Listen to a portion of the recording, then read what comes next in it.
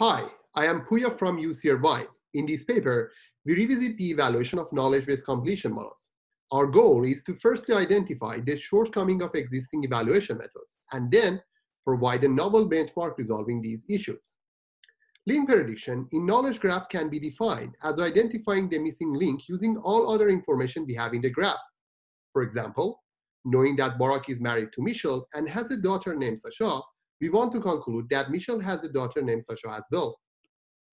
There are two common evaluation methods for knowledge graph completion models. One, computing the ranking of target triple in comparison to all other possible triples, and two, learning a binary classification to identify triples as true or false.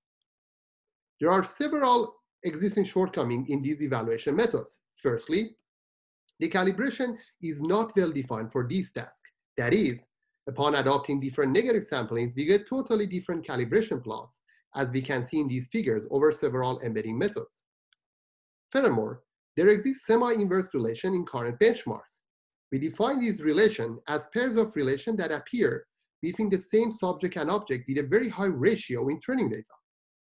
The problem with these relations is that there is a large number of them and they are simple to predict, which makes ranking metrics unreliable.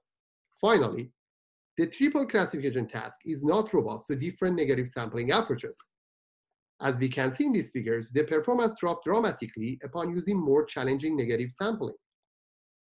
To resolve these issues, we introduced a novel benchmark named as YAGO-TC by creating a semi-complete subgraph around test triples of YAGO knowledge graph, checking the factuality of high-scoring triples through crowdsourcing.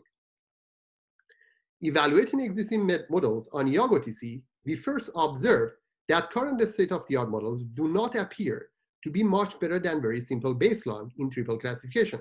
Then, evaluating calibration on these benchmarks, we observe much more reasonable behavior for calibration over different models.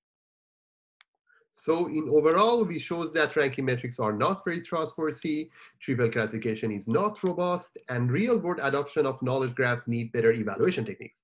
As a result, YAGO-TC is the first step toward this goal, and we intend to update YAGO-TC using our web-hosted platform. Thank you.